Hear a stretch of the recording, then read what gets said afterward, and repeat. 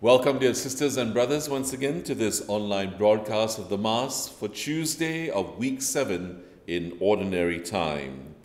It is the 25th of February 2020. Our entrance antiphon. O Lord, I trust in your merciful love. My heart will rejoice in your salvation. I will sing to the Lord, who has been bountiful with me. Our entrance hymn, On Eagle's Wings. You who dwell in the shelter of the Lord, who abide in his shadow for life, say to the Lord, my refuge, my rock in whom I trust, and he will raise you up on eagle's wings. Bear you on the breath of dawn, make you to shine like the sun, and hold you in the palm of his hand. The snare of the fowler will never capture you, and famine will bring you no fear. Under his wings your refuge, his faithfulness your shield, and he will raise you up on eagle's wings. Bear you on the breath of dawn, make you to shine like the sun, and hold you in the palm of his hand. In the name of the Father, and of the Son, and of the Holy Spirit. Amen. Peace be with you. And with your spirit. Brothers and sisters, let us acknowledge our sins, and so prepare ourselves to celebrate the sacred mysteries. Lord Jesus, you came to reconcile us to the Father and to one another. Lord, have mercy. Lord, have mercy. You heal the wounds of our sin and division. Christ, have mercy. Christ, have mercy. You intercede for us with the Father. Lord, have mercy. Lord, have mercy. May Almighty God have mercy on us, forgive us our sins, and bring us to everlasting life. Amen. Let us pray.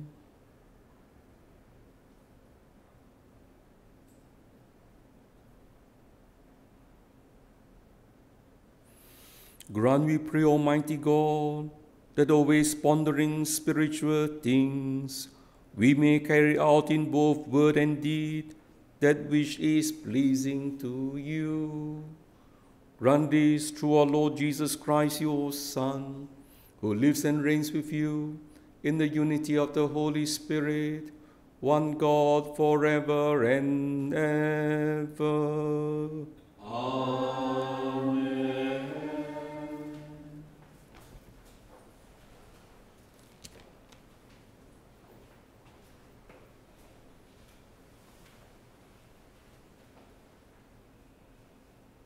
A reading from the letter of St. James. Where do these wars and battles between yourselves first start? Isn't it precisely in the desires fighting against inside your own selves? You want something and you haven't got it, so you are prepared to kill. You have an ambition that you cannot satisfy, so you fight to get your way by force. Why you don't have what you want is because you don't pray for it. When you do pray and don't get it, it is because you have not prayed properly. You have prayed for something to indulge your own desires. You are as unfaithful as adulterous wives. Don't you realize that making the world your friend is making God your enemy? Anyone who chooses the world for his friend turns himself into God's enemy. Surely you don't think Scripture is wrong when it says, "The Spirit which he sent to live in us wants us for himself alone." But he has been even more generous to us, as Scripture says, "God opposes the proud, but he gives generously to the humble." Give in to God, then, resist the devil, and he will run away from you. The nearer you go to God, the nearer he will come to you. Clean your hands, you sinners, and clear your minds, you waverers. Look at your wretched condition and weep for it in misery. Be miserable instead of laughing, gloomy instead of happy. Humble yourselves before the Lord, and he will lift you up. The word of the Lord. Thanks be to God. Entrust your cares to the Lord, and he will support you. Entrust your cares to the Lord, and he will support you. Oh, that I had wings like a dove, to fly away and be at rest. So I would escape far away and take refuge in the desert.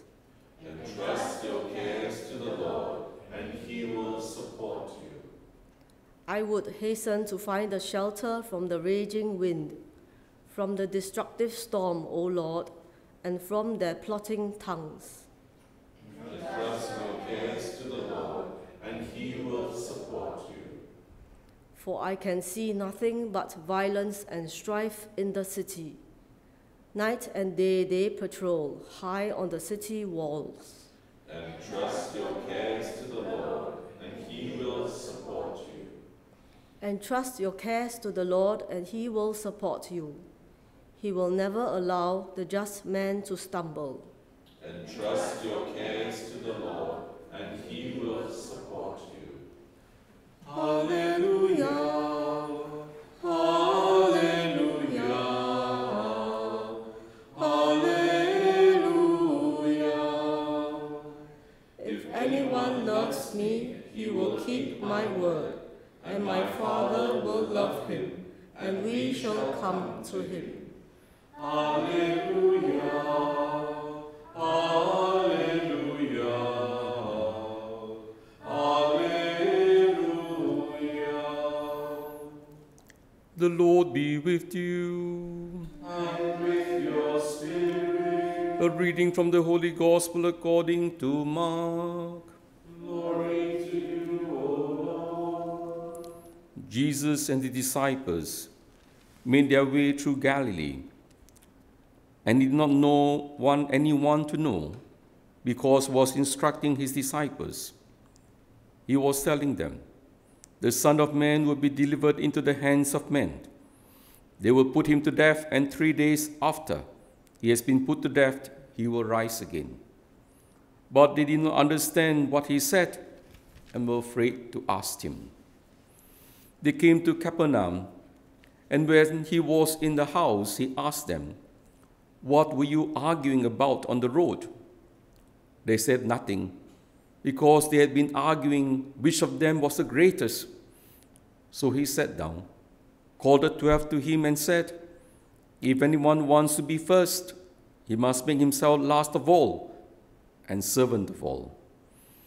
He then took a little child, set him in front of them, put his arms around him, and said to them, "Anyone who welcomes one of these little children in my name welcomes me, and anyone who welcomes me welcomes not me, but the one who sent me. The Gospel of the Lord. Praise to you, Lord Jesus Christ.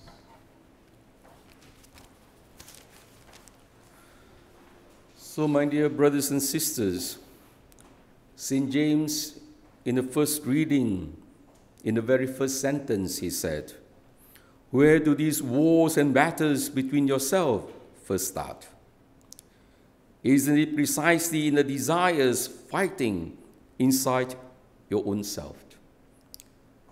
Sometimes when we see so much division in the world today, division in offices, division in organizations, a division in our homes, division in society, the real division begins in the human heart. If there is peace in every person's heart, there will be peace in this world. And so the real battle that is going on is not so much outside of us.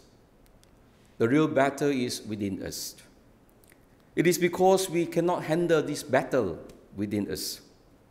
And that is why it has its effects on others. And so St. James makes it very clear that the reason why there is so much division, it is simply because of selfish ambition. We all want to get the things that we desire.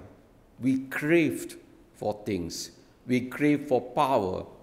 We crave for glory. We crave for those things in the world. And because we cannot have them, then it is where envy, greed, comparison, resentment will grow in our hearts. And when that happens, we will use evil means to procure what we desire. And so this is really a battle that must begin in our hearts. The battle of wanting to do what is right and what is good. And so, when we speak of this battle, it is also important for us to realize that because many of us, and most of us rather, are very insecure people. We want attention, we want recognition, we are afraid to suffer, we are afraid of pain, and most of all, we are afraid of death, rejection. And so there is this desire in us to protect ourselves. And that is the reason why this craving for power, for glory, for recognition, it is not only in the secular world, it is equally real even in the religious world, whether we are priests, bishops, laity, lay leaders. People even working in the church, helping in the church, they also seek recognition. They also want power. They want fame. They want to be the best compared to the other group. We are better. And so many of us, even when we are serving, we don't serve with the right motive. Although we claim we want to serve God, we want to serve our brothers and sisters. This was the case of the apostles in today's gospel. They too desire to be famous, to have power, to be seated on the left and the right hand of Jesus. And so they were arguing among themselves, who was the greatest? We want to be the best. And so these will cause, of course, resentment and competition. But it's important for us to realize this. In today's gospel, Jesus tells us the only competition that is allowed among us, the only ambition that we should have, the only ambition that will give you true peace and joy and happiness is the ambition to love God and to love your brothers and sisters, to serve God and to serve your brothers and sisters. All other ambition will cause you to be unhappy, restless. You might be a great-time businessman. You might be very powerful. But you ask yourself, are they really happy? Those who have plenty of money, plenty of power, are they happy in their hearts? What is the use of acquiring all these things, all this fame and having status in life, but you are not at peace? You're not happy. You're not fulfilled. So true fulfillment, that's the life of wisdom that Jesus is offering us, is precisely to put God first and to put our brothers and sisters before self. And this is what St. James says, you are unfaithful as adulterous wife. Don't you realize that making the world your friend is making God your enemy? Anyone who chooses the world for his friend turns himself into God's enemy. Because, St. James says, the Spirit which is sent to live in us wants us for himself alone. If we are all for God, our focus is on God alone, then our objective is clear, our motive is clear. So whatever you do, even in church, you have to ask yourself, is it really for the greater glory of God? Is it truly out of love for him? But this love for God, of course, is expressed in service. But not just service. Again, Jesus makes it clear, it is humble service. That is why he took a little child. A child, in those days, they were insignificant. They have no position, they have no power. And yet Jesus chose the child and said, if you welcome one of these, you welcome me.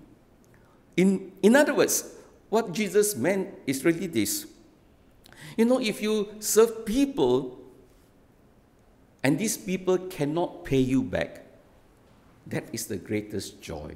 To know that we have made a difference in the lives of others, to know that we have given hope to people without expecting anything in return. This is a joy that no amount of money or things can really buy. This is my experience actually as a priest, as a bishop. To be able to give my service for free. To be able to love without worrying about being recognized. In fact, sometimes when you are not recognized, you feel happier because you know that God recognizes you. And that is a joy that, again, cannot be compared.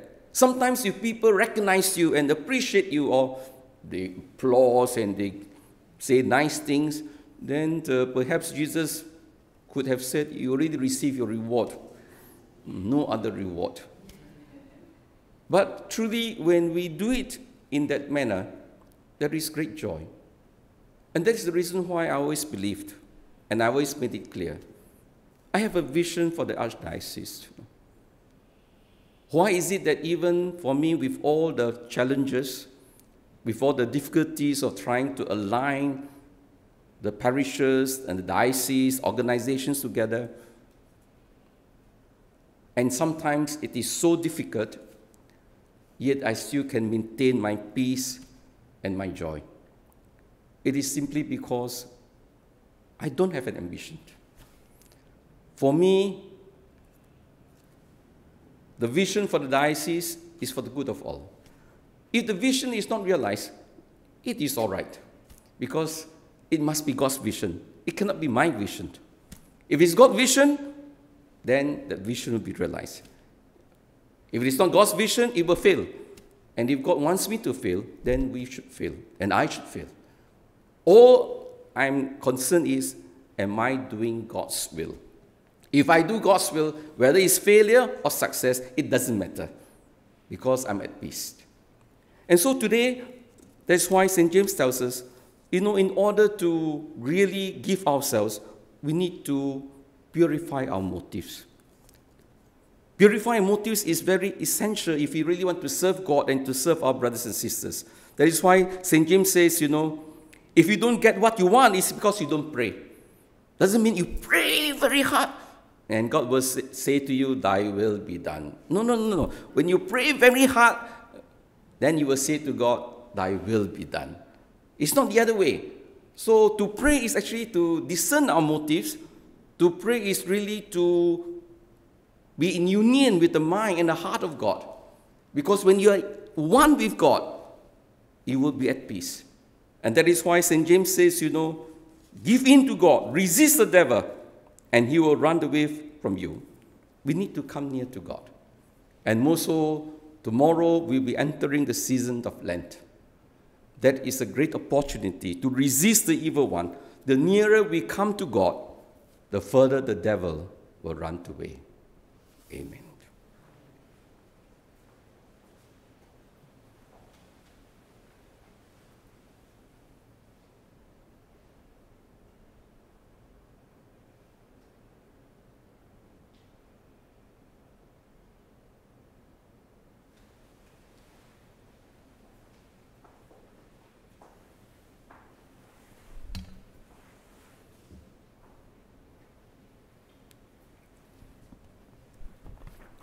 Blessed are you, Lord God of all creation, for through your goodness we have received the bread we offer you.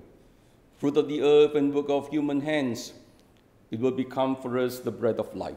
Blessed be God forever.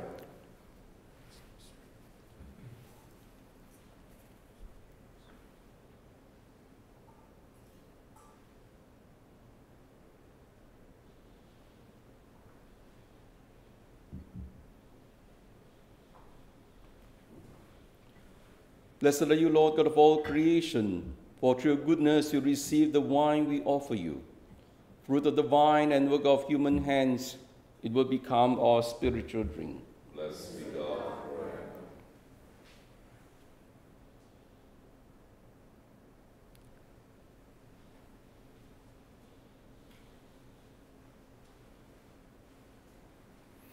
Pray, brothers and sisters, that my sacrifice and yours may be acceptable to God the Almighty Father. May the Lord accept the sacrifice at your hands, for the praise and glory of his name, for our good and the good of all his holy church. As we celebrate your mysteries, O Lord, with the observance that is your due, we humbly ask you that what we offer to the honor of your majesty may profit us for salvation. Through Christ our Lord. Amen.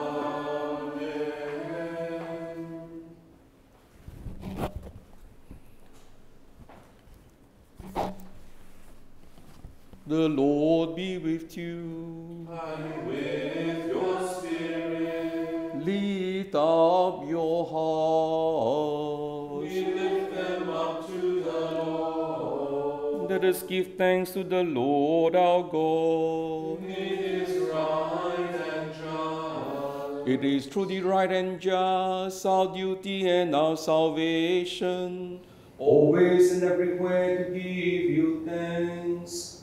Father most holy, through your beloved Son, Jesus Christ, your word through whom you have made all things, whom you sent as our Savior and Redeemer, incarnate by the Holy Spirit and born of the Virgin, fulfilling your will and gaining for you a holy people.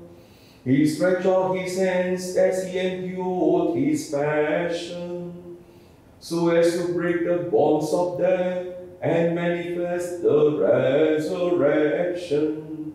And so with the angels and all the saints, we declare your glory, as with one voice we acclaim. Holy, holy, holy Lord God of hosts, heaven and earth are full of your glory. Hosanna in the highest. Blessed is he who comes in the name of the Lord. Hosanna in the You are indeed holy, O Lord, the fount of all holiness. Make holy, therefore, these gifts, we pray, by sending down your Spirit upon them like the dewfall, so that they may become for us the body and blood of our Lord Jesus Christ. At the time he was betrayed and entered willingly into his passion, he took bread and giving thanks broke it and gave it to his disciples, saying, "Take this, all of you, and eat of it, for this is my body, which will be given up for you."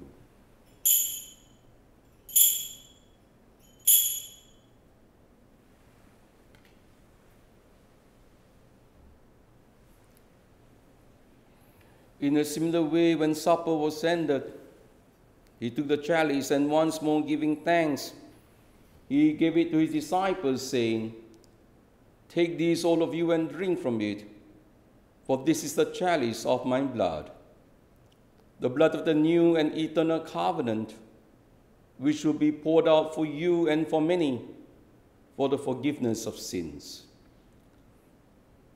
Do this in memory of me."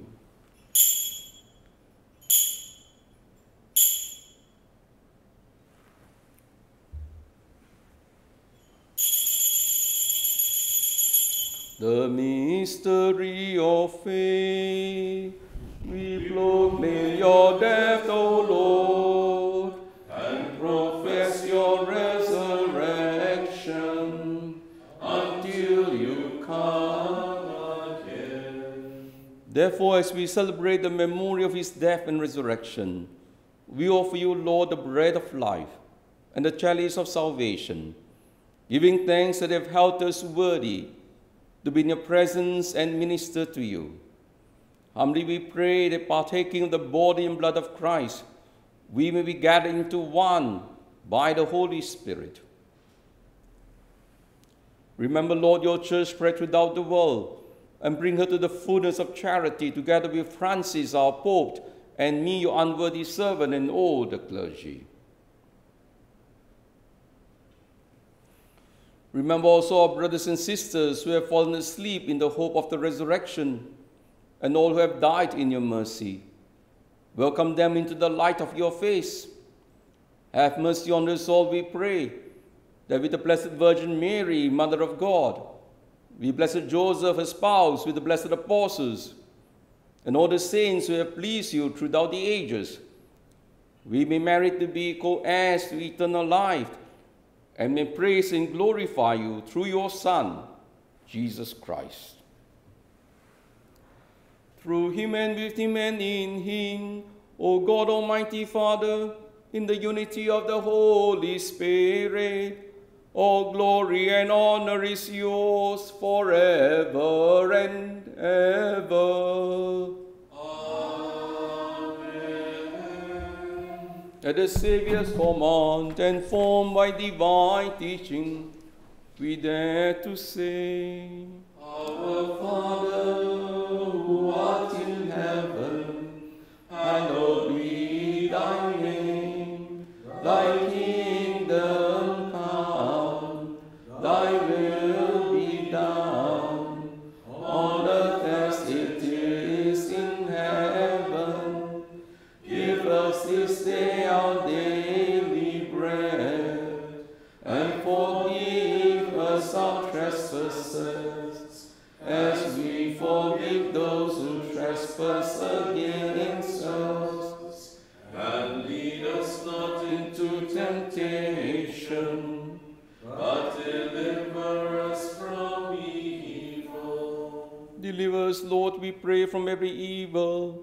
Graciously grant peace in our days, that by the help of your mercy we may be always free from sin and safe from all distress, as we await the blessed hope and the coming of our Savior, Jesus Christ. For the kingdom, the power, and the glory are yours, now and forever.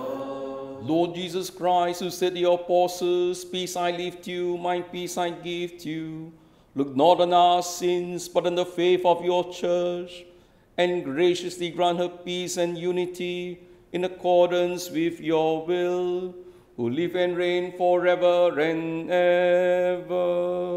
Amen. The peace of the Lord be with you always. And with your spirit. Let us offer each other the sign of peace.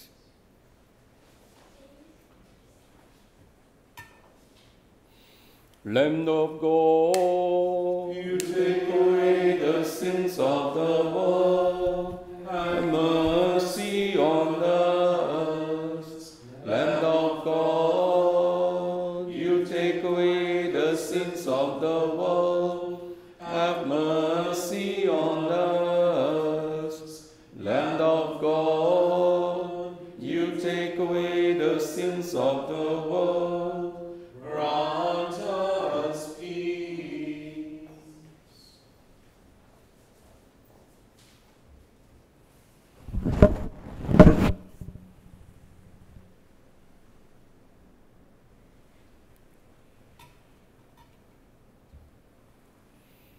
Behold the Lamb of God, behold him who takes away the sins of the world.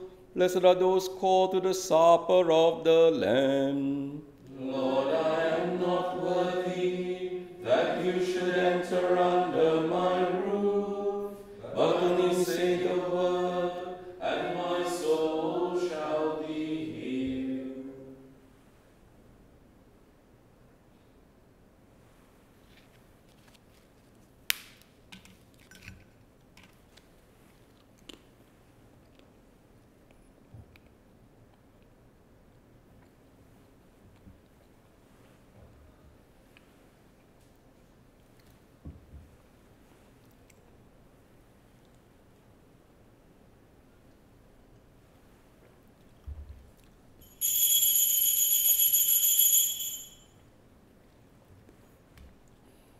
So I invite all of you who are watching this online broadcast of the Mass to join me in making an act of spiritual communion.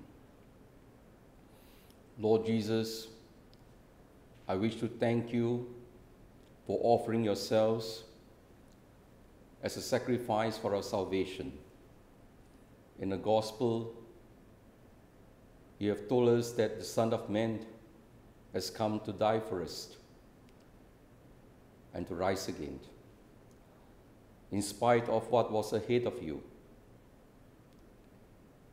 you continue your mission with fortitude, with courage, and with perseverance.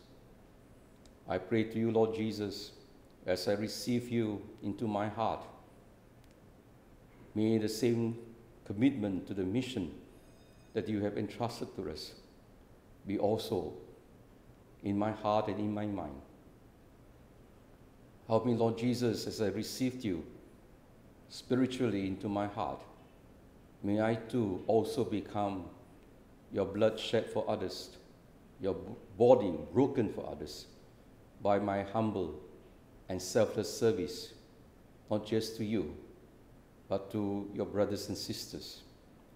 So, Lord Jesus, in spite of my unworthiness, all the many times I allowed the world to take possession of my heart, today, Lord Jesus, I pray for this grace to cling on to you, never to let you go, so that you will be the guide of my life, so that, Lord Jesus, you will lead me to glorify your Father. In Jesus' name I pray. Amen.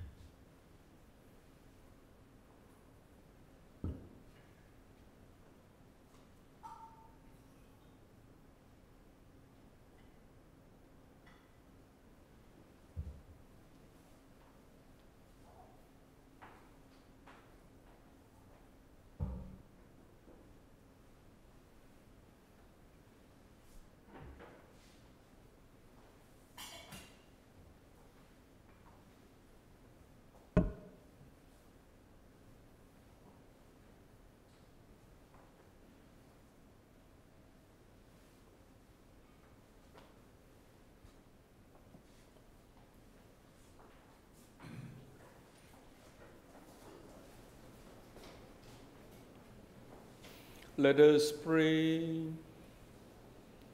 Grant, we pray, Almighty God, that we may experience the effects of the salvation which is pledged to us by these mysteries, through Christ our Lord. Amen. The Lord be with you. And with your spirit. May Almighty God bless you, the Father, and the Son, and the Holy Spirit. Amen. Go in peace, glorifying the Lord by your life. Thanks be to God. Our recessional hymn, Take My Hands.